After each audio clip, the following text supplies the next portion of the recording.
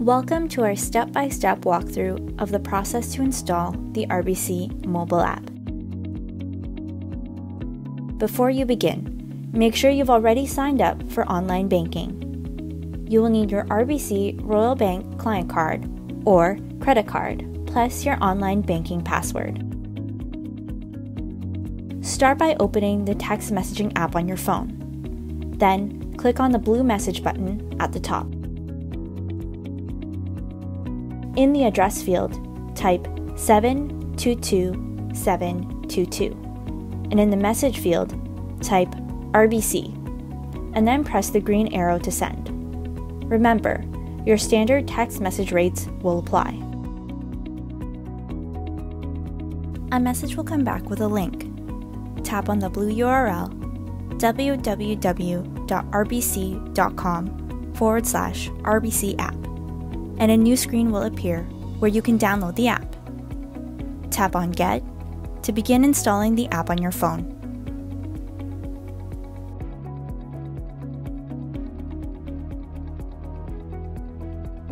Once you see the RBC Mobile app icon on your phone, tap on it to launch the app.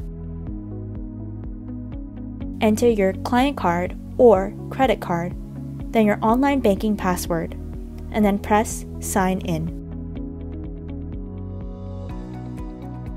For your first time signing in, you may be asked one of the security questions you set up when you enrolled in online banking. Enter the answer to the question and tap Continue. From here, you'll be given a brief introduction to features of the app, and in which you can review or skip. Then you'll be ready to begin using the RBC Mobile app. Welcome to this step-by-step walkthrough on how to make an Interac e-transfer with your mobile phone. Before you begin, make sure you've already downloaded the RBC Mobile app and signed in. Once you're signed in, from the home screen, tap on the envelope icon with Move Money at the bottom. On the Move Money screen, tap on Send an Interac e-transfer. Once you're at the Send Money screen, tap on the arrow to the right of Select Account, and a list of your accounts will appear. Tap on the one you want to send the e-transfer from. Next, tap on Amount, and a numeric keyboard will appear so you can enter the amount you want to transfer. Pause this video to do that, and when you're done, tap on Done in the top right corner. Now, tap on Select Recipient.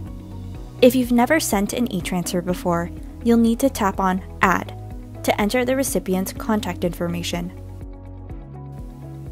Every time you send an e-transfer to someone, they'll be added to a quick access list, like the one you see here. Just tap on the arrow to the right of the person's name. If you've entered the email or phone number of your recipient, you'll need to tap on the arrow to the right of Notify Recipient By, and then tap on your preferred way to notify them. If the recipient has not enabled auto deposit, you will be prompted to set up a security question and answer.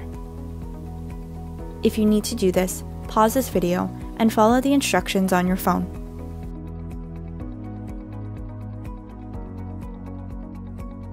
You have the option to include a message with your e-transfer. Tap in the message area and a keyboard will appear. Pause this video now if you want to include a message, then tap on Done in the top right corner of the keyboard. If you do not want to add a message, simply tap on Continue. Finally, review all the details of your e-transfer and tap on Continue.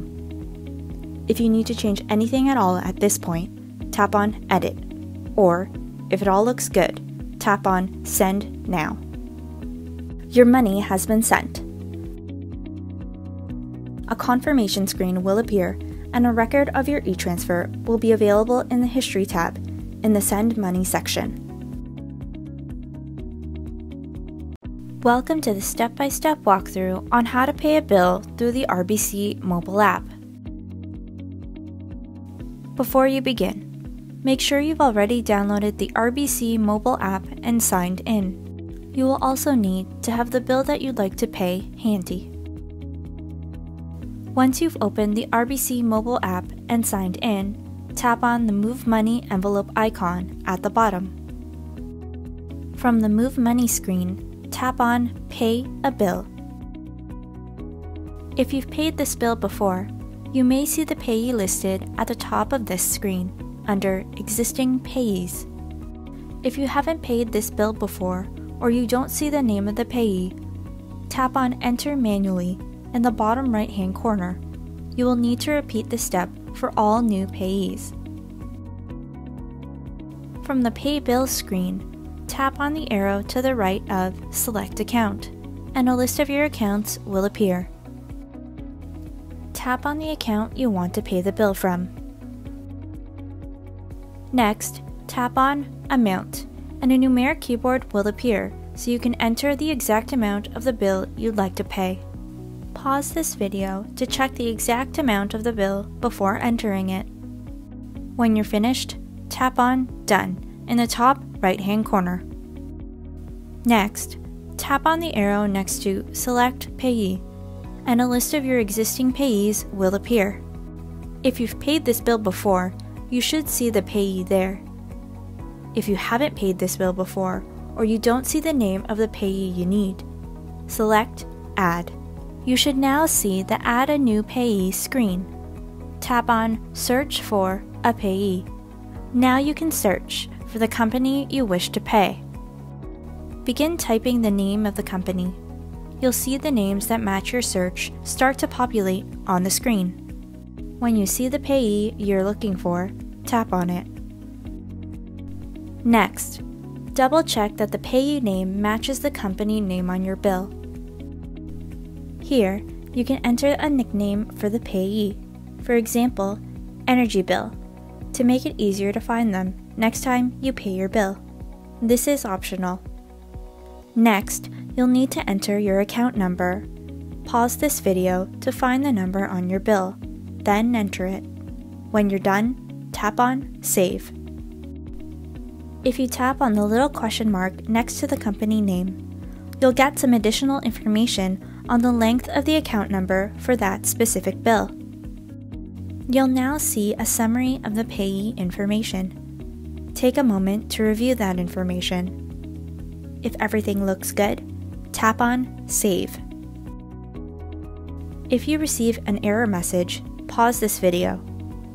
Double-check that the company name and account number are correct. Then once again, tap on Save. Great! You've added a new payee.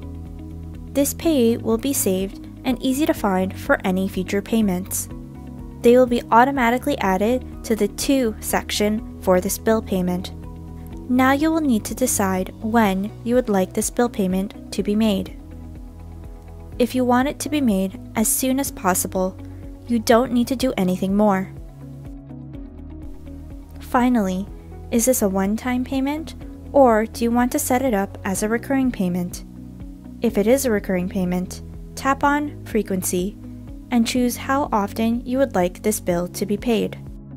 When you're done, tap on Continue. You'll now see a summary of your bill to be paid on the screen. Pause this video to make sure all the details are correct and match the information on your bill. If everything looks good, tap on Pay Now. If something doesn't look right and you need to make a change, tap on Edit or repeat the previous steps. Great! Your bill payment has been made. A confirmation screen will appear and a record of your bill payment will be available in the History tab. You can quickly access that tab by tapping on View Past Payments.